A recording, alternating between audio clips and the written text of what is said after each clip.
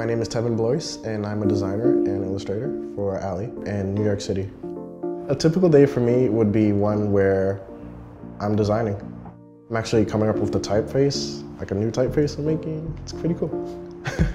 It's very sharp, like machine-made, monospaced, and it's a futuristic typeface. So the Bamboo Spark is the first step for me in terms of sketches. I'm using Bamboo Spark to quickly and easily transition my sketches to actual designs. So as a result, it saves me a lot of time. It's basically like a notebook, except that you could sync up your notes with your computer or your phone. I sketch every day.